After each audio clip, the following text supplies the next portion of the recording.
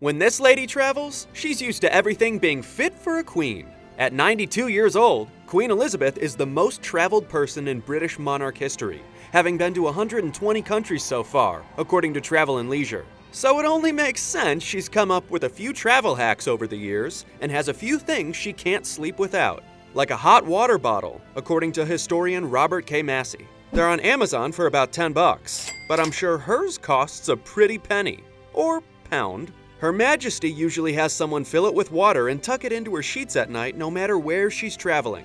But the Queen filled it herself once a few years back after one of her personal maids forgot. I guess it was off with her head, because the Daily Mail reports the staffer was allegedly let go because of the screw-up by Her Majesty's senior aide, Angela Kelly. Clearly, it's important to have that hot water bottle at the ready.